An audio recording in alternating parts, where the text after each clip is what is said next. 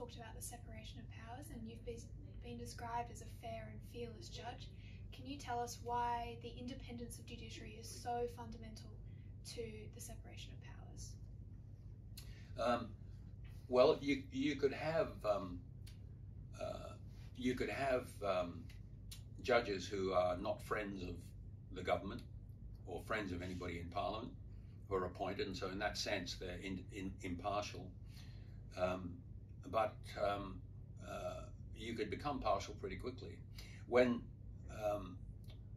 in a totalitarian regime, when Mao Zedong's communists won the civil war in China in 1949, they set about establishing a system of government based upon their belief in Marxism, which is a complicated doctrine about which there are differences of opinion, but the firm belief of those who took power and wished to make a better China in those days was that this had to be a Marxist society.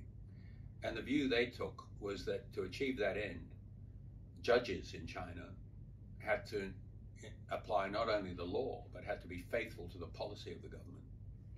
Now, once you allow that, then judges are no longer independent and impartial. Now they are agents of the government in executing government policy. The government should formulate policy and execute it. Government A in New South Wales might decide that more money should be spent on education, so they get more money for education and they spend it.